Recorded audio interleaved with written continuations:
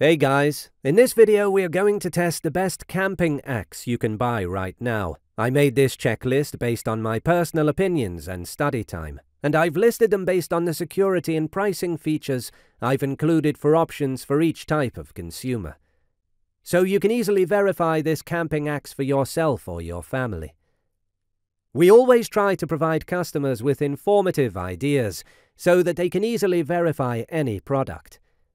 If you would like more information and would like to set an updated price on the products mentioned, be sure to check the links in the description below.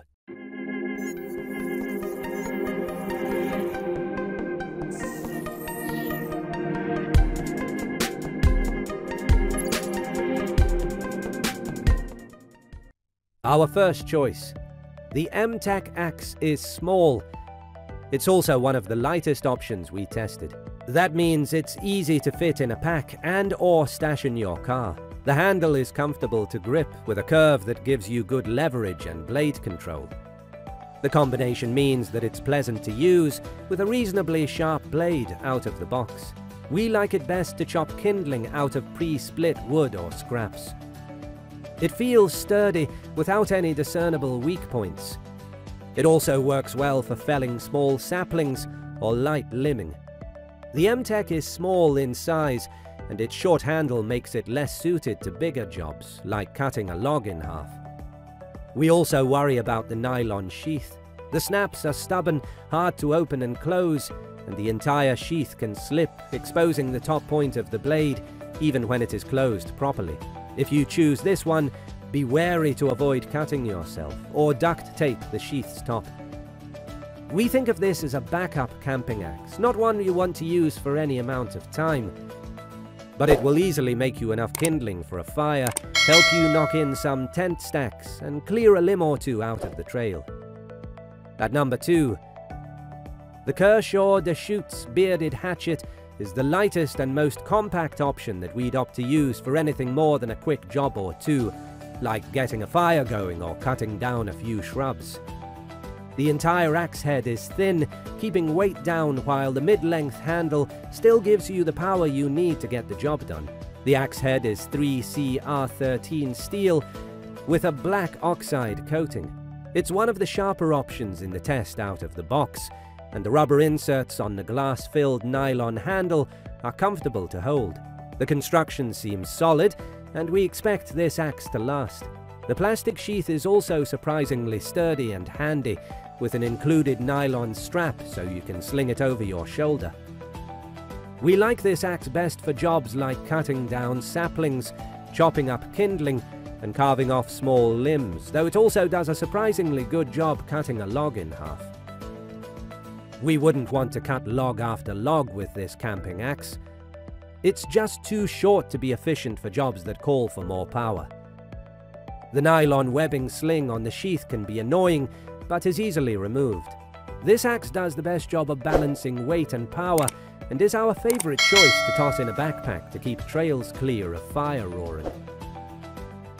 At number 3, the Estwing Sportsman's axe is forged in one piece and made in America from American steel. It feels as solid as it sounds. We were impressed by the sharpness of the blade, the axe's balance, and how indestructible it seems.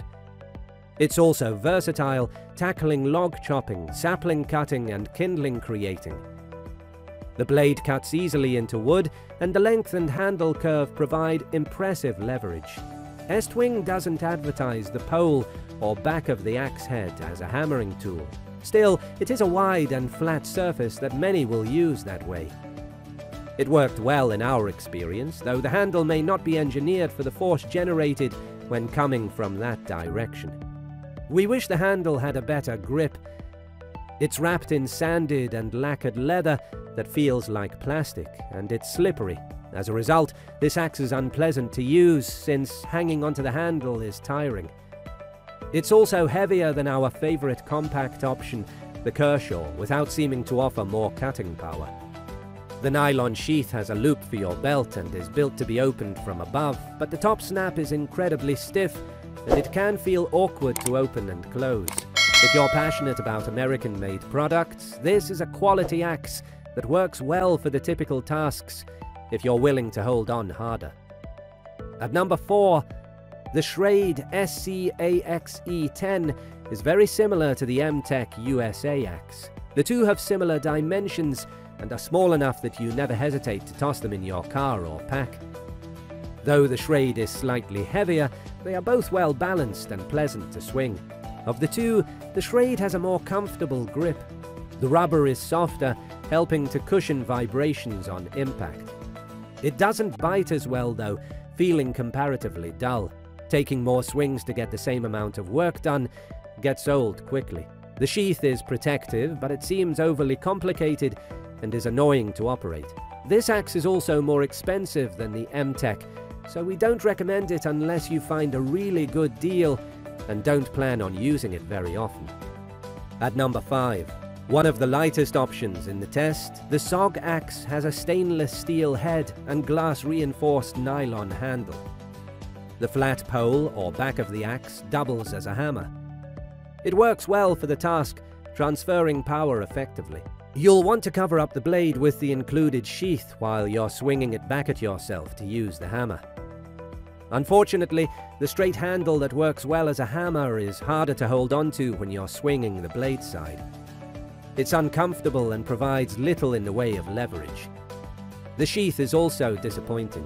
The screws that hold the sling on around the back are already loose after a few weeks. This is an okay option if you need a hammer on your axe, but the Estwing is a better one. We hope you enjoyed. If you did, please leave a like on the video. If you're new here, hit that subscribe button. Until next time, have a nice day.